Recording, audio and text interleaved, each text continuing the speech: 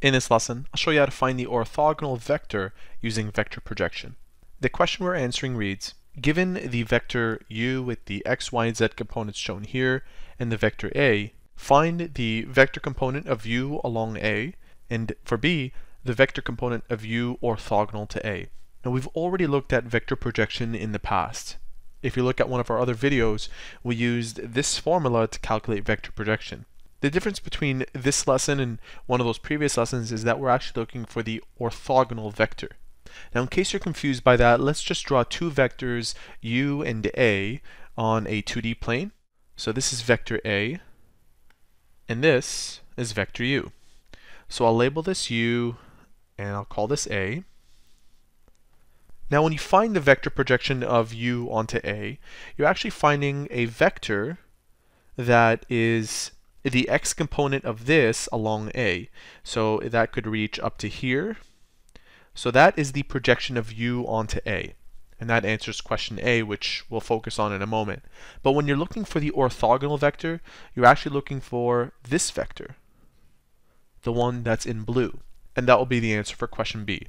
So once again, let's find the vector projection of u along a. We've done this in the past, and we'll use the formula right here.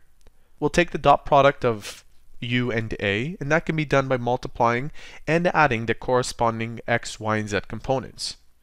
So 2 times 1 plus negative 1 times 0 plus 3 times 2.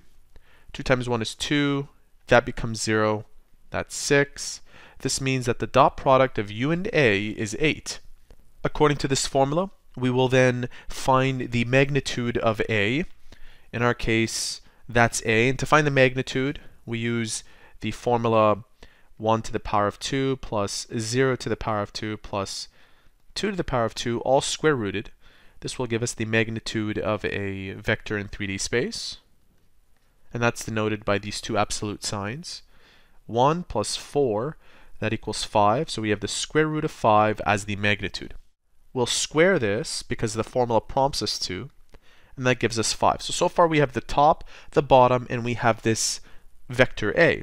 So technically we have 8 over 5 being multiplied to the vector 1, 0, and 2. This gives us 8 over 5, 0, and 16 over 5. This right here represents the vector projection of u along a. Okay, so that answers question A.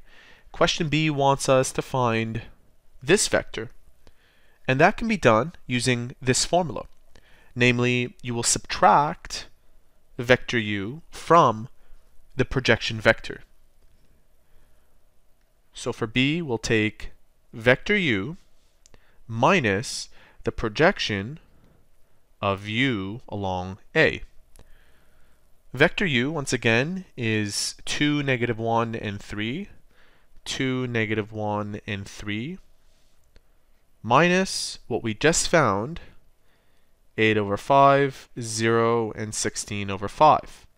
Using our calculator, if we subtract 2 minus 8 over 5, we end up with 2 over 5.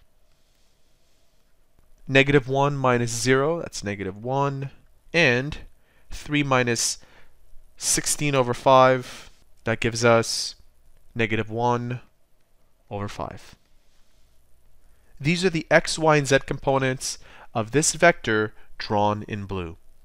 And there you have it. That is how to find the orthogonal vector using vector projection.